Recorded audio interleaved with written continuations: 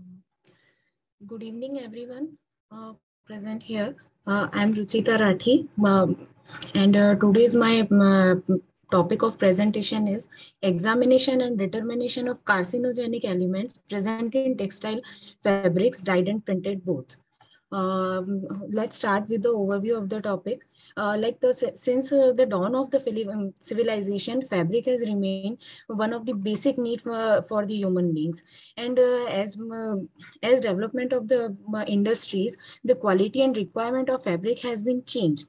For enhancing fabric qualities like whiteness, color fastness, as anti-shrinkle properties, crease resistance, or other properties, various types of dyes and chemicals are used. During this process, some of the carcinogenic elements which are present in the dyes and the chemicals get transferred to the fabrics, and side by side passes to our skin and body. Some of the elements are allergic, asthmatic, or they are discharged into soil. And, and their discharge into soil and environment is hazardous for us. And also it has been proved that chemical like DDT can also accumulate in mother's milk. So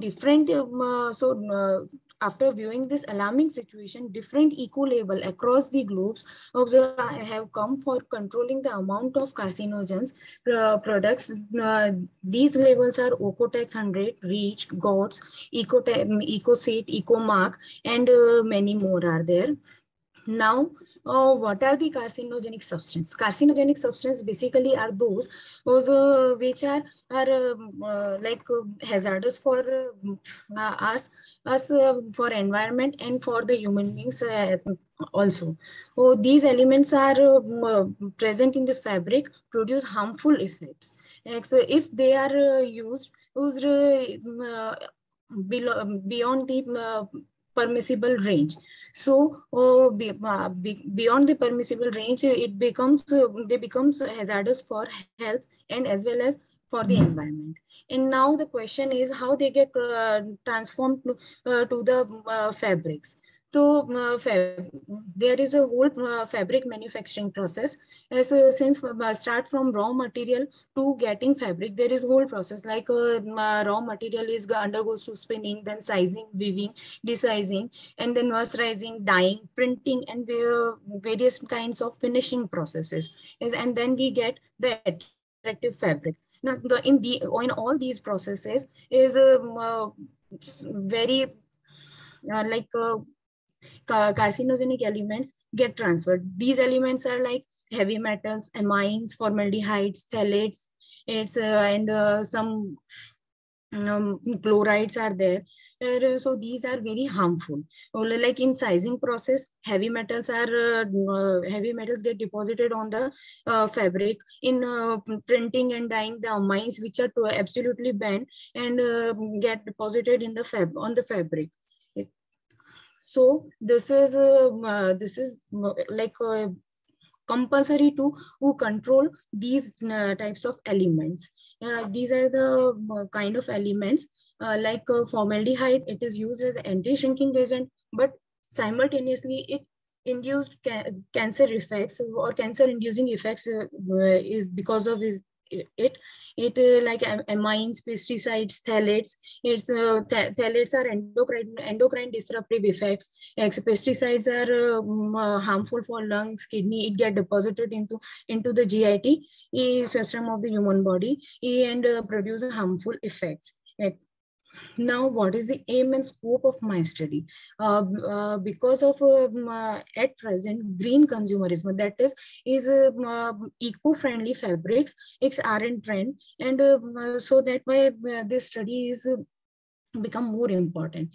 And secondly, the strict quality controls are advocating for the eco-friendly fabrics, not in India but outside the India or in global market. Major European and US textile buyers are followed that rules.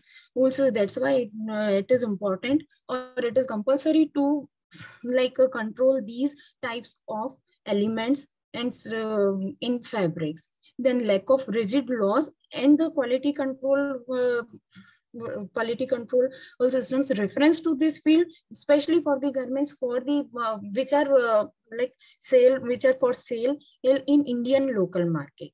Okay, so aim of this study to create awareness about the dangers and harmful effects of the carcinogens. Now, as for this study, I have collected samples also from local markets and processing houses of the Ahmedabad, Gujarat, and Pali, Rajasthan also. And also, I have collected some fabrics of specific brands. And my present work is done for the determination of formaldehyde, heavy metals, and amines. These are my fabric samples that I collected. Some are printed, some are plain, and some are light or some are dark colors are there. Now, firstly, analysis of formaldehyde. Now, formaldehyde for this TN Nash method has used, which is very prescribed method, and basically in textile industries they all followed this method. And formaldehyde, it is present in dyes used as glazing agent for also it is used for anti-creasing agents to improve color fastness of the fabrics. So these formaldehyde get deposited in the fabric. So basic principle is to analysis for this. Firstly, simply formaldehyde is extracted from this sample, and then an amount or concentration of the formaldehyde in the sample or the fabric determined by spectrophotometrically.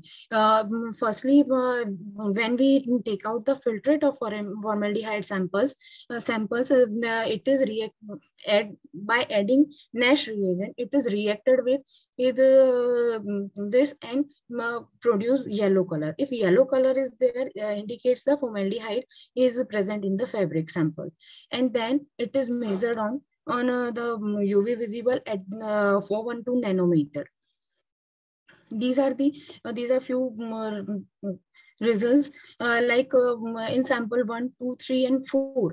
Absorbance shows and the amount of the formaldehyde present in the fabric is 374.77 kg, 198.44, and it is very high. It is very high because according to Ocotex 100, the eco standard, it only permissible range is only 20 to 75 ppm. Each and every group, but it is very high in the concentration as showing in the observations. Now the determination of heavy metals. For this is heavy metals. Also, it is also prescribed method is here. Firstly, heavy metals are used for manufacturing of dyes and dyes intermediates, and these are get deposited from the dyes or in the process of dyeing of the fabric. What is the principle? Firstly, extraction of the heavy metal from the fabric done by perspiration method or perspiration solution after subject to acidization, and absorbance is noted by the AAS, as that is atomic absorption spectrometry. Now these are the samples these are the permissible range like a baby clothing and general clothing.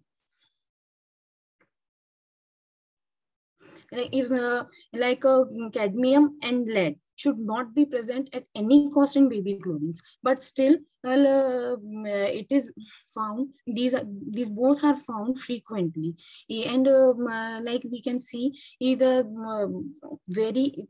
they are found in very high quantity after comparing the permissible range, so it is not good.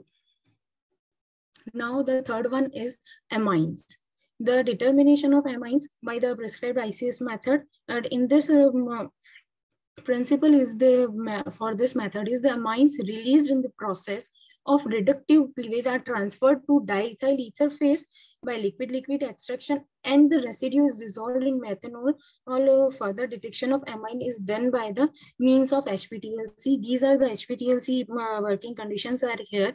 After developing HPTLC post-chromatic, a chromatographic derivatization is done by the solution, and observations are there. Permissible range.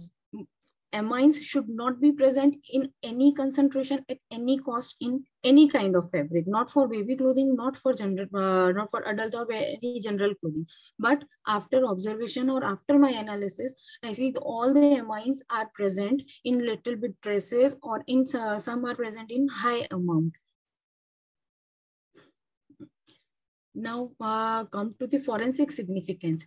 As fabric is the basic need of human being, but presence of these carcinogens above permissible range made the fabric harmful for public and the health environment. So strictly quality controls should be advocated for the prevention of their use in textiles.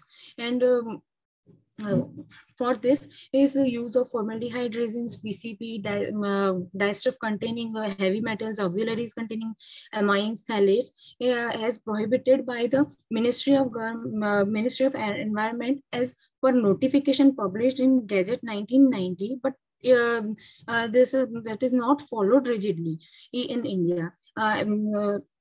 So that textile manufacturers also should pay attention towards the norms referred by the various eco standards, which results in loss of income and credibility of our country in global market.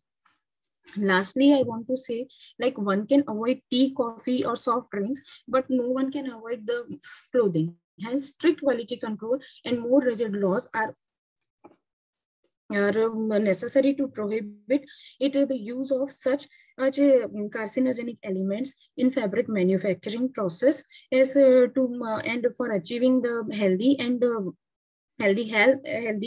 public health and in the pollution-free environment in our country, and also our reputation in export market to earn valuable foreign currency. Thank you.